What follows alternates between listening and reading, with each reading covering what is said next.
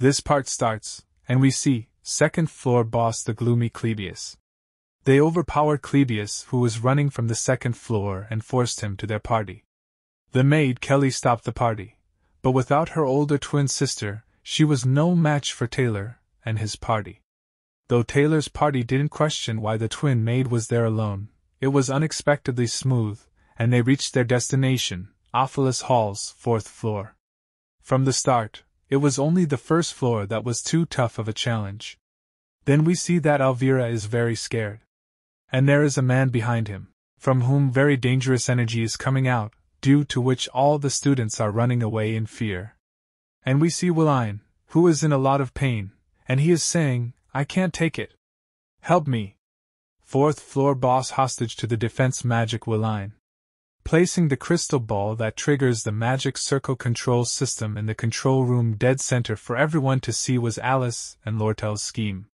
The self-defense magic formulas carved all over the Ophilus Hall building were originally installed to protect students from outside invaders. But this scene right here is like a child holding a loaded gun. And Taylor's team gets attacked, but Taylor saves them from his attack.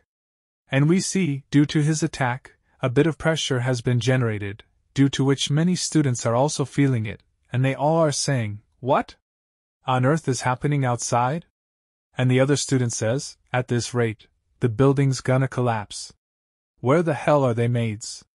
The Ophilic Hall students, who were maintaining their composure until now, could see that things were going too far, and used their powers to escape the building in their own ways. The whole situation was slowly turning into a catastrophe.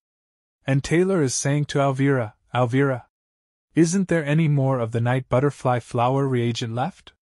And Elvira says, "Night butterfly flower distorts the magic of Castor, but that rune's already carved. It's useless against it." For a quick rebound, this is the answer. Anglerweed reagent, a reagent made by mixing anglerweed seeds with emperor clam shells and melting them. It'll at least block all basic magic within this corridor. This is all assisting magic. Its quantity may be a lot, but you can handle its force. So leave this to me, and go knock Villain out. And both of them start moving towards Willine. And Willine is surprised to see this. And both of them are moving forward, dodging all the attacks of Willine. And we see that Willine is crying and says, "Finally?" And there is a huge explosion at that place, which is visible even from a distance. Then after this the scene shifts. And we see that the horse cart is moving forward. And E.D. Roth Taylor and Janica are watching him silently. And Janica is saying to E.D. Roth Taylor, "Ed, what are you doing here? If you keep pushing yourself, your wounds will open up again." And E.D. Roth Taylor is saying from behind the tree, "It's not a big deal. Most of it isn't my blood." And Janica says, "Geez, just why are going this far?" And E.D. Roth Taylor is looking at the horse cart and thinking, what kind of plan?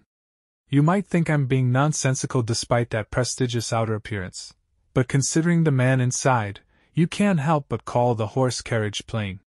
Golden King Elt, ordinary, he'd be escorted by a grand fleet of over a dozen carriages, but his discreet approach hints at his secret motives. Elt is Lortel's adoptive father, and is also the fake boss who later on gets backstabbed by Lortel and exits the stage. He's a figure that shouldn't be at the academy right now. Why is he here? It looks like the carriage has been there for quite a while now. Why is he just getting out? Is he waiting for the Ophilus Hall to be wrecked? That person?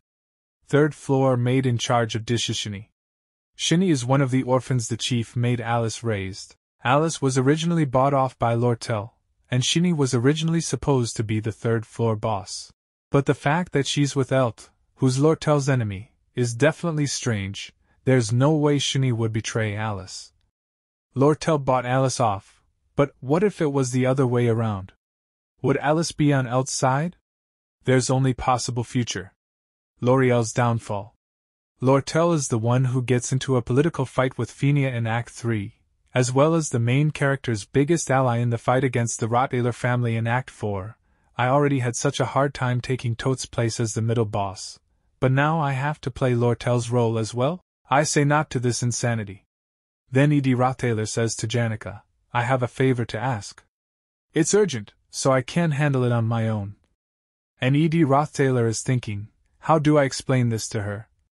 But Janica gets ready to accept what E.D. Rothtailor says without asking anything. And she says, what do I need to do? Greetings, Elp Ketchum, the Golden King and Honorable President of the Elp Merchantry. Unlike the outer appearance of Lady Lortel following your orders, as the adoptive daughter of the Elp Merchantry, in fact, she is plotting to betray you and take over the Elp Merchantry. Lady Lortel knows that you killed her biological parents, and is coaxing the business magnates and directors of the Elp Merchantry to oust you. Also, the negotiations to purchase the sage's sealed grimoire were just an excuse to draw you out into the Sylvania Academy, and a bait to strike you by surprise so you can't react in time to the crisis back at the Elp Merchantry's headquarters. Certain factors lead to finding out about this truth, and I'm now holding the confidential document that can prove Lortel's plot. But of course, in this world, nothing is free, since Lady Lortel offered me a huge amount of gold coins. Unless I'm offered more gold coins than that, I will side with Lady Lortel. I'm losing my sight, and due to an accident, I've almost lost all hearing. This will be my last year as the chief maid. I'm in a predicament, and the only human who knows of this truth. Depending on my choice, things will change dramatically. For the better or worse, the paper attached to this letter has the names of the institutions I've been secretly managing all this time. Crook's Orphanage in Sim Province, Kohelton Orphanage, Athens Crossel Orphanage, Alton Orphanage in Odell Province, Tamil Province Public Orphan Asylum. The amount of gold coins delivered to these institutions from now on will determine my actions hereafter. I trust you to make the correct judgment. Alice Olam, Chief Maid at Ophelis Hall. And Alice is saying, don't move, Mr. Elt will soon arrive here at Ophelius Hall. I didn't expect you to have that look in your eyes. I thought you were more level-headed. You said you were taking revenge against the Golden King, Elt, right? But I'm really sorry. In my eyes, you two aren't all that different. Though the same goes for me as well. But then there is an explosion at that place, due to which Alice gets shocked. And we see that Will Lane is being tied and taken away, and Elvira is saying, there's no way someone like Villain could have gotten close to defense magic. As I thought.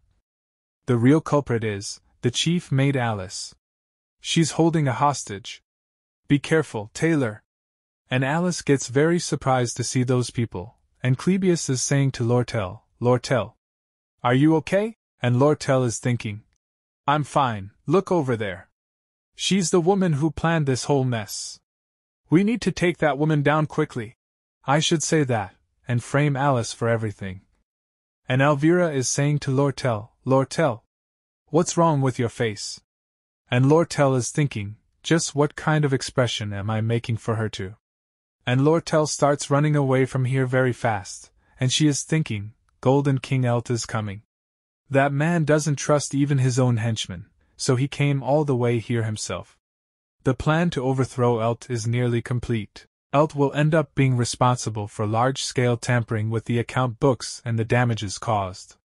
Luckily, Elt isn't at the headquarters right now, so I just need to get in touch with the officials there.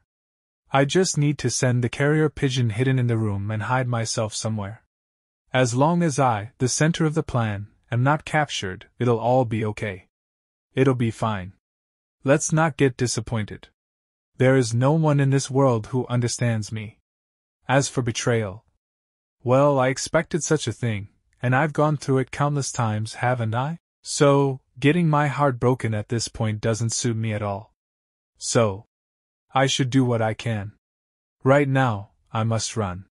I must get to my room before Elt does. Everything is gonna be fine if I just send the carrier pigeon. At the same time, first floor, main hall. We see the Golden King, and the Golden King is saying, huh? Are you a student?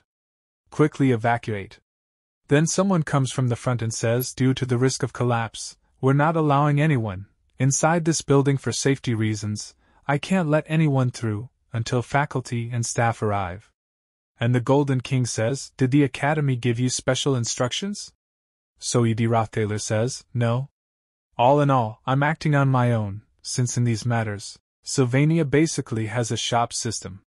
And E.D. Rothtailor is thinking, there are 3 people who are aware of the story's flow.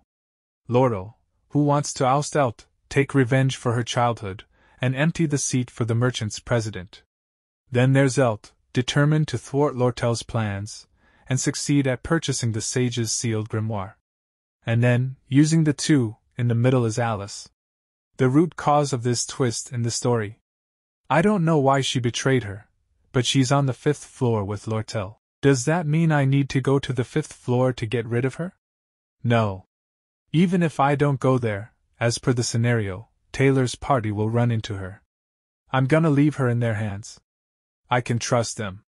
Because I've already confirmed his abilities. Meaning I have to handle the matter here. Whatever else has been planned for the Ophilis Hall, as long as I just keep them out, events in the Ophilis Hall will continue as they should. Then E.D. Roth Taylor says to the Golden King, I can't believe it.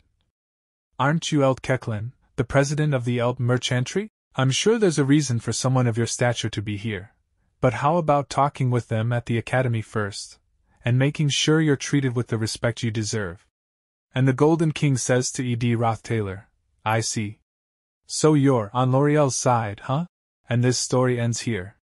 If you want to see its next part, please subscribe to my channel, so that I can upload its second part soon. So see you in another video. Till then, bye.